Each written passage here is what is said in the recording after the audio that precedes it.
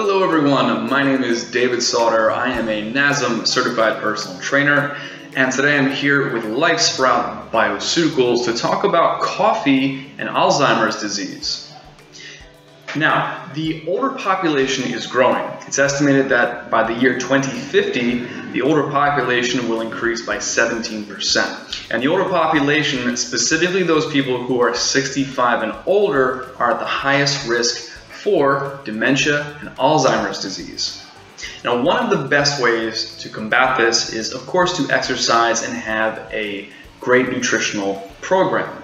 However, coffee may be an excellent and natural way to also combat Alzheimer's and dementia. So what is it about coffee? From a nutritional standpoint, coffee is not very impressive. It doesn't have any macronutrients. The micronutrients such as vitamin B3 and potassium are quite low. So what is in coffee that is making it so effective for combating Alzheimer's? And the answer is caffeine.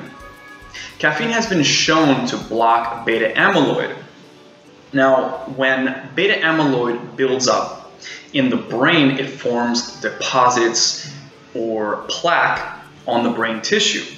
This buildup of plaque then contributes to brain cell death, and that is one of the main causes of Alzheimer's. Caffeine works by blocking the beta-amyloid.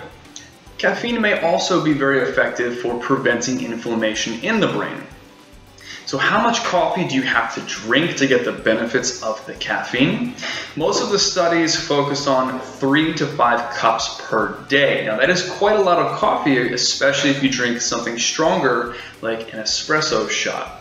So I would recommend 1 to 2 cups per day.